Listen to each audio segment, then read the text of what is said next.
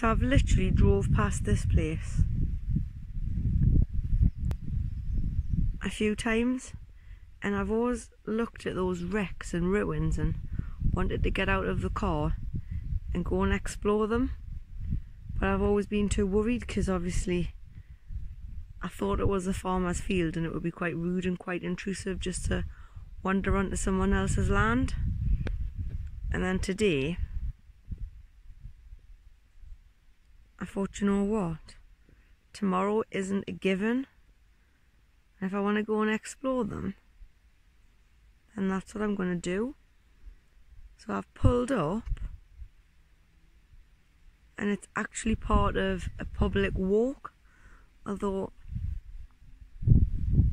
I don't think anyone's noticed.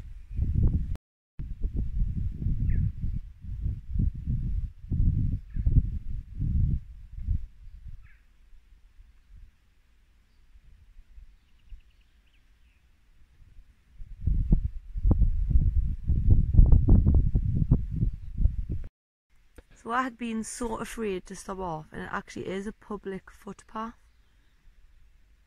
Public footpath. There's no gate, and I don't think there's been any public for years. But when you have a look,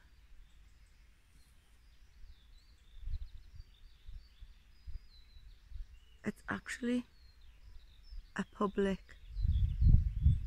footpath.